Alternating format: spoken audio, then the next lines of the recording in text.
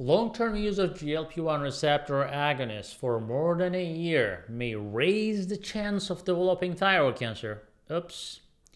Well, if you are taking one of the diabetes medications like, what are they, right? GLP-1 agents? Ozempic, trulicity, victoza, Rybelsus, Mounjaro, januvia, Tradjenta, janumet, gentaduedo, whatever. You will want to know about a new study showing that certain patients may be at risk for developing thyroid cancer on these agents. Now, it's important to understand the implications from this study, though, and educate yourself. We don't want fear to take over, but rather being informed is the key here when it comes to taking care of our bodies, right? When you're on any medication. It's not intended to tell you, I'm not telling you to stop your medication. I'm giving you information that you can take to your doctor if you are concerned about it. Now, who am I? Well, I'm an endocrinologist, duh. Well, my name is Ahmet Ergin, and I do and love diabetes a lot.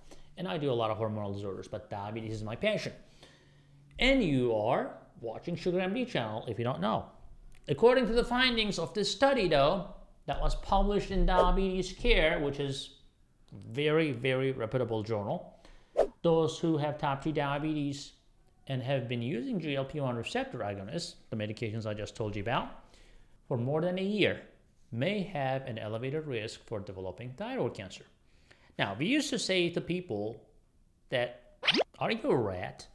And they'll say, no, I'm not a rat. Well, then you will not get a cancer. Because studies showed that rats get the cancer. And there is actually a black box warning on the label that I get a lot of questions. Hey, doc, this causes cancer. And I used to say, well, it only showed in rats. We don't really know anything about humans. Now we do. Now, a professor, Dr. Gene Faley, MD, PhD professor, head of the Department of Medical Pharmacology, Toxicology at Montpellier University Hospital in France, along with his colleagues, they say their study, their results suggest that the thyroid cancer risk should be considered with anyone taking GLP-1 receptor agonists. The results suggest that thyroid cancer risk should be in mind, particularly in patients treated with these agents for 1 to 3 years. The results of the complementary pharmacovigilance analysis, which made use of the worldwide, like the adverse direct reactions database, they were consistent and they used that data. A GLP-1 receptor agonist use is associated with an increased risk of thyroid carcinoma in people diagnosed with type 2 diabetes taking these medications for 1 to 3 years. Now let's talk about the data. How do they collect this data to begin with? The data was obtained from a database published in Diabetes Care. And if you look online, you can just search for Diabetes Care, GLP-1 agonist, and cancer or thyroid cancer. You will find the study. I will also leave the link in the description below, so please check it out yourself as well. Now, a case-control study was performed on the data obtained from the database of France's National Healthcare Insurance System. It's easy in France, right? Because they only have the central system. Everybody's data is in the same central system in the United States. Good luck with that. We don't have that. Now, participants had to have type 2 diabetes, right? And had to be on one of the medications. Most of them were on metformin, like sulfonylurea, repaglinide, alpha glucose inhibitors like acarbose, Actos, things like that they be used in the United States as well. The researchers were able to collect the incident cases of thyroid cancer between years of 2014 and 2018 by collecting data from hospital diagnoses and medical procedures connected with thyroid cancer. And they looked at the people who took GLP-1 agonists versus people who did not take GLP-1 agonists. Now, people who had thyroid cancer were, again, compared to control participants who did not have thyroid cancer based on their age, gender, and the length of time they had diabetes.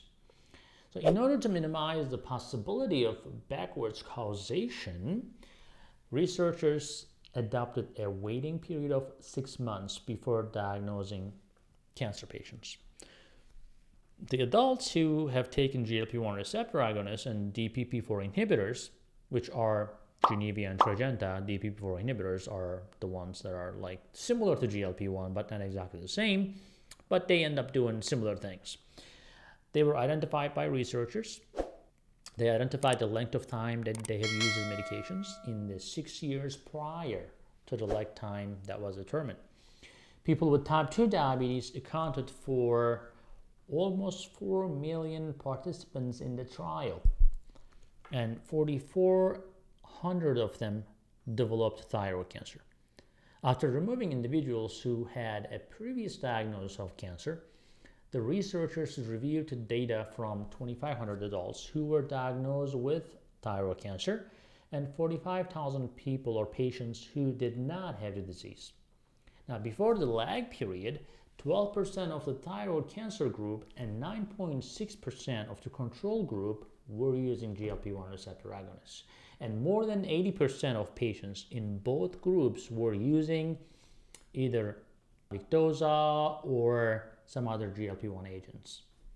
They had 46% increased risk of developing thyroid cancer compared to those who were not taking those GLP-1 agents.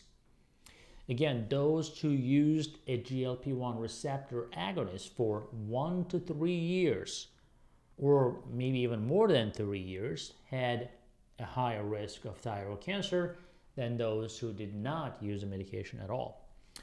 Adults who had used DPP-IV inhibitors like januvia or Tradjenta inhibitors, or Tradjenta, for more than 3 years had an elevated risk for thyroid cancer compared to those who did not have drugs. So if you're on GLP-1, your risk goes up after 1 year. If you're on januvia or Tradjenta, your risk goes up after 3 years.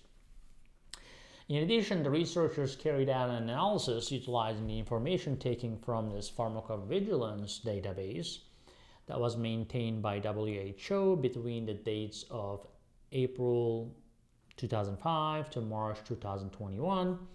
And the purpose of the study was to collect data in order to determine the connections between the use of GLP-1 receptor agonists and the risk of the differential reporting of thyroid cancer in comparison with the use of other diabetes medications.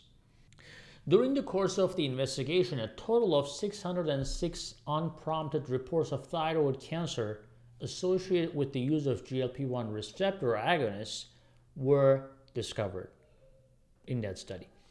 GLP-1 receptor agonist use, again, was associated with an increased risk of developing any type of thyroid cancer. Now, we used to think that it's only medullary thyroid cancer, but this study showed any type of thyroid cancer in addition to medullary thyroid cancer. Now, at the end, the researchers said the clinicians should be aware of this possible risk, which is thyroid cancer, in commencing a GLP-1 receptor agonist and carefully monitoring exposed individuals or patients, especially when there are additional risk factors, such as thyroid cancer in your family or some thyroid nodules that don't look good, etc., etc. Now, if you have thyroid nodules and you are seeing an endocrinologist and they biopsied it or they didn't see a need for a biopsy and they're monitoring you, you don't have to freak out, okay? But if you are already a high-risk individuals with some suspicious looking thyroid nodule, some thyroid cancer in your family, or you're a smoker, or you drink a lot of alcohol, diabetes is a risk, then you may have to say, okay, let's think about this. Let's make sure that we are not catching a thyroid cancer. Maybe get an ultrasound down the road. If you feel something in your neck, you need to be more vigilant, okay? But again, thank you for tuning in and watching today's video about diabetes and cancer. We hope that our insights have been enlightening for some of you and have provided meaningful information to help better understand the correlation between these diseases, between cancer and GLP-1 use. Again, this video is not to tell you to stop your medications, it's to inform you about possible risks. And I would love to hear your thoughts on what we discussed today and your opinions. They matter. And if you have further questions, you may have, go ahead and put in the the chat, but the comments, right? Now, your feedback is invaluable for many of us.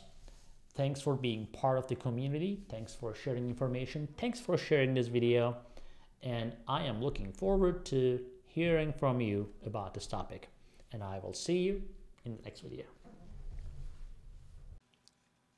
Hey guys, I hope you're enjoying this channel so far, and I hope you subscribed already. If you didn't, do it. And if you did, watch this video right there. I think that will help you too.